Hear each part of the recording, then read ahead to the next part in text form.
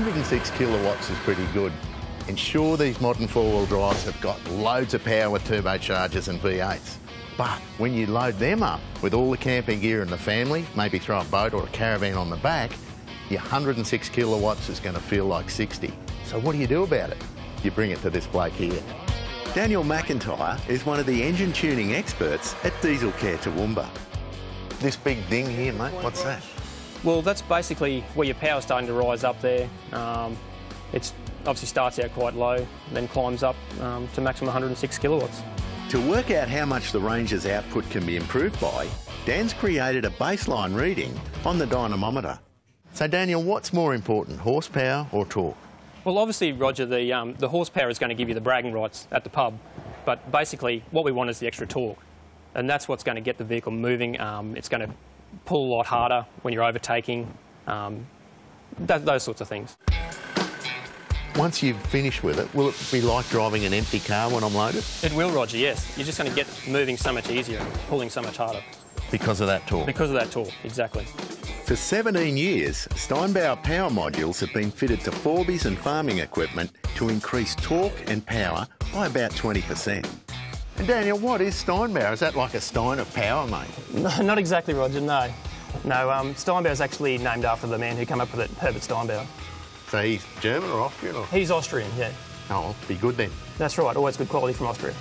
According to Dan, this clever black box alters the signal to the injectors to optimise fuel injection quantities at certain points, which ultimately improves efficiency and performance. That's pretty straightforward, Daniel, the way everything just plugs together. It is, Roger, that's right. We just use the factory connectors, so everything goes together really nicely.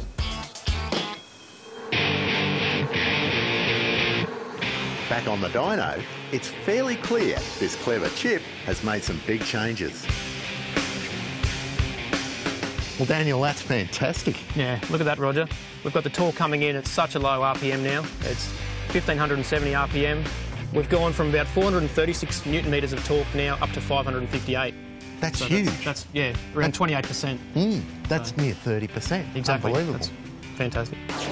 While the power curve starts low and climbs as our revs climb, torque typically comes in straight away, and because it peaks at low revs, this tells us it's designed to work well down low, unlike performance cars that need higher revs to perform at their best.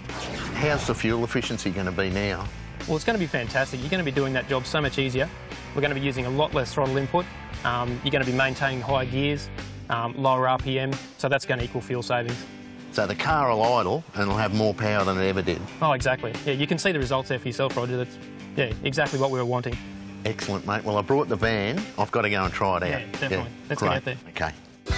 If it's more power and torque you want out of your family four-wheel drive, then it's the gang from Diesel Care that you'll want to talk to about their STEINBAUER products. Well, the really great thing now is I don't have to actually flatten the accelerator to get the job done. We've got about 2,500 revs and it's just going beautifully up this hill. As a matter of fact, if I didn't look in the mirror and see the van behind me, you'd be tempted to think there wasn't one there.